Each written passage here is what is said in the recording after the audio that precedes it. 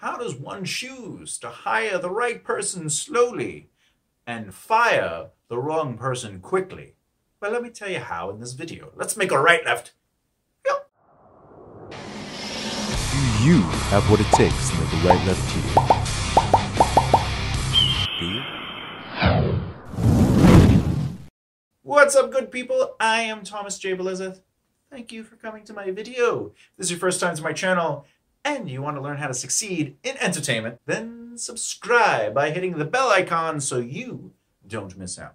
The mantra, fire quickly, hire slowly, is not to be taken literally, to spend months and months and months in hiring the right people, or simply firing someone out of a quick, knee-jerk reaction. And remember, even as an entertainer, you're an entrepreneur in the entertainment business. The construction of your team is critical to the evolution of your career. Keep in mind, this fits well with your circle of influence. Aside from having great chemistry, your team also helps you fine-tune decisions, and thus hiring poorly can backstep everything. Here are a few key points to take note of, and stay till the end of the video for a helpful tip. It's not about filling spots quickly.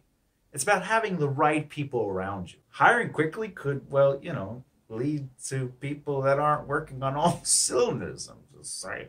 Rushing to fill up those spots cause mistakes on your end. And you have to think it's always going to be critical that these people that you're interested in hiring get along with you and your team. For example, think about what you want, the traits of the person you're interested in hiring. If you want confidence, yes, don't hire meek. Unless the person who is meek has other qualities that you are searching for. Say, I don't know, this person who's meek is just a master of brainstorming or a genius with computer network. And the good news is you should and could meet all the people you want and interview them. In fact, if there's just the slightest bit of interest in them, maybe hang out with them. After the interview, be like, hey, just so you know, a couple of guys from the company are going to go out to blah, blah, blah. You're more than welcome to show up and hang out. Get to know you. Because overall, you should be vetting them if you like them. It's your company. It's your career. The people that are going to be around you to do things, that's up to you. But overall, if your gut, that you should be trusting your gut instincts, is telling you to move on, then do so. Don't waste any time. Your team is everything. Even if it's a team of friends, no drama. Who you work with creates opportunity for your career and their careers.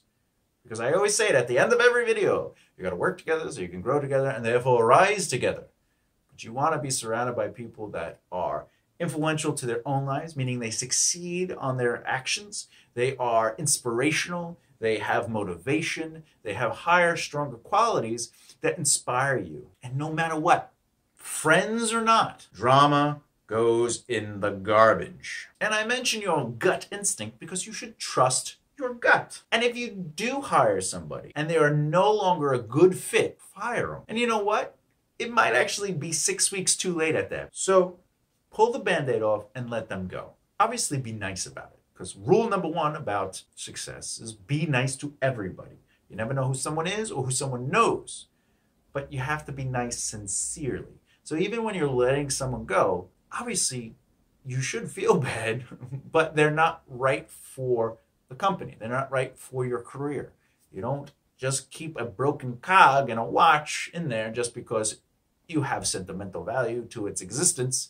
If it's broke, it's broke. The time won't continue if you leave the broken cog. That doesn't mean you can't still be nice to that cog. Because believe it or not, holding on to them because your friends can actually do more damage to that friendship by holding on to them than letting them go. And it happens all the time.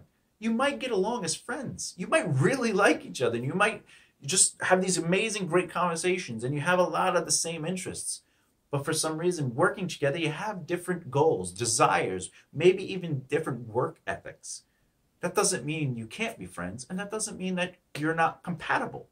It just means you're really not working well together, which are two different worlds. So personally, I would say save that friendship and fill that spot sooner than later. Because animosity over time could potentially poison the rest of the team. And that poison will affect when you meet people through a third party or yourself. They will see the dark cloud. And remember, your team is only as strong as your weakest link. Helpful team. What if you're not good with your gut? Maybe you have trouble reading people. Well, maybe you have a strong gut which has served you well. And you know what? You can read people like a book, but you don't like hurting people's feelings and you're a little weary of confrontation. A solution is to create very clear expectations with your team members.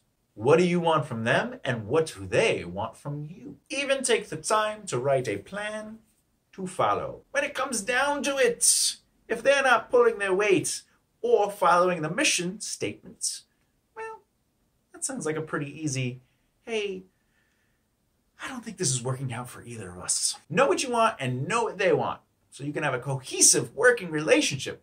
Because you might get to the point where you say, hey, listen, these were our goals and we're not really hitting them and you're sort of more interested in this and I'm more interested in that. Why don't we just part ways?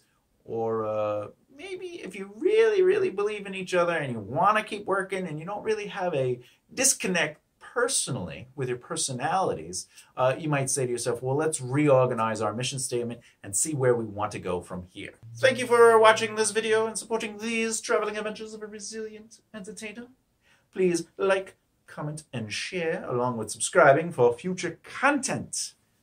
If you have questions, let me know in the comments below. And as always, don't work too hard, but be productive. And remember to look at the people around you, because you want to work together, you want to grow together, and you want to rise together. Do you have what it takes to make a right left here? Do you, punk? Do you have what it takes to make a right left here? Yeah. Oh dear.